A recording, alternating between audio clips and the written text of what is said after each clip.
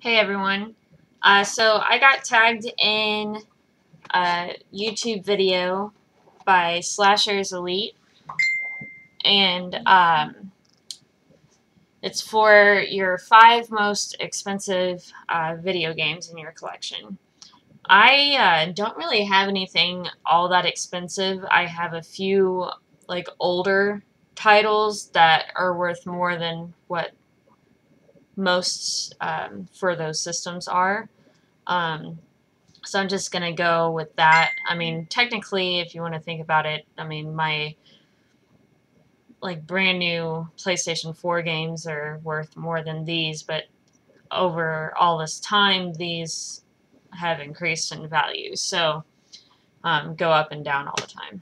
But first one is, and a lot of these are actually going to be Zelda, but I've got Legend of Zelda Majora's Mask, and it's the foil card or whatever you want to call those.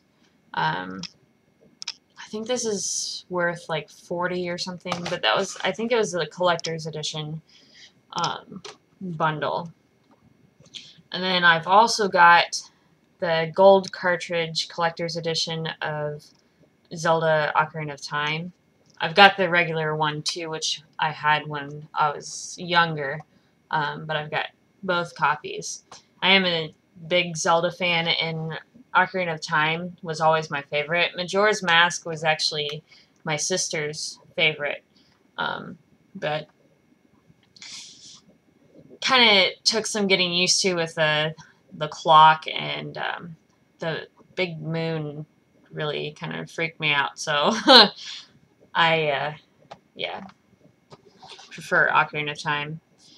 This one I got brand new at Target back when I was a kid, and it was the last one on the shelf. And I've shown this in a video before that I was tagged in, but it's Harvest Moon 64. I just looked this up on video game price charting, and it said that it's about 55 loose right now, which is almost as much as I paid for it brand new. Um, I did keep all my boxes a long time ago for the longest time when I was a kid, and then one day, I think it's because we moved, I decided I don't really need these. Even though I liked keeping them and they were all in really good condition, my Zelda, everything. I kept all the manuals still, but kind of sucks that I did away with those, and now that would bring it up to like 75.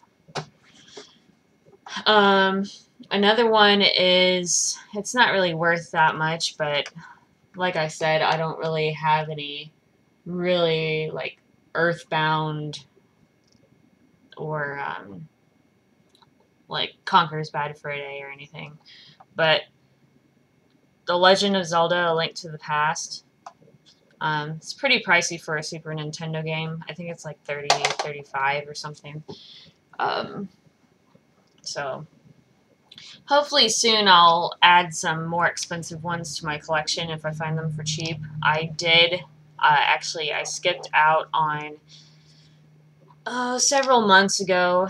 I was thinking about going to Goodwill, and somebody beat me to it. And I was thinking about going early in the morning, and I knew I should have. And then I saw on our local gaming community on Facebook that somebody went there and they found Jurassic Park Operation Genesis on Xbox, and it was complete, which was like, it's at least a $90 game, and I missed out on it for $5. But that sucks, but oh well. And speaking of expensive, this one, I know it's not actually Conker's Bad Fur Day on Nintendo 64, which is like 70, 75. But this is kind of like the remastered version that came out on Xbox Original. And this one is still pretty difficult to find. Every once in a while I'll find it out in the wild, but it's always going up and down in price. This one I happened to get for, oh, I think it was like 15, 20 bucks. But the last time I saw it in a store anywhere, it was actually like 40. But it keeps going up and down, and with Rare Replay out now, I don't know if that's going to make the prices go down or if it's just going to stay really pricey.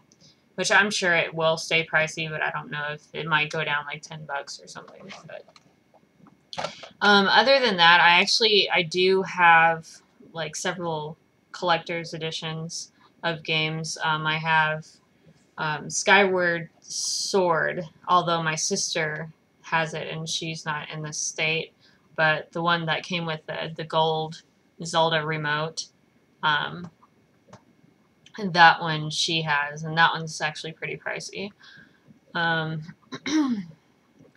then, of course, I had like a Skyrim bundle with the dragon that was on PlayStation 3 when it first came out. I really wish I would have been able to get the Pip-Boy for Fallout 4, but on day 3, I went out to pre-order it, and they were already done. Day 2, I think they sold out around here, which I guess I could have, I could have bought it online, and I don't know why I didn't, but now I'm missing out on that because I really wanted a Pip-Boy, but other than that, I don't really have any other games that I can think of off the top of my head. I'm sure I have something that's worth quite a bit. I don't know where it is or what it is. And I've got probably about 400 to 500 games now. And I don't really want to go through all of them. But that's everything I've got right now. And I'll see you guys later.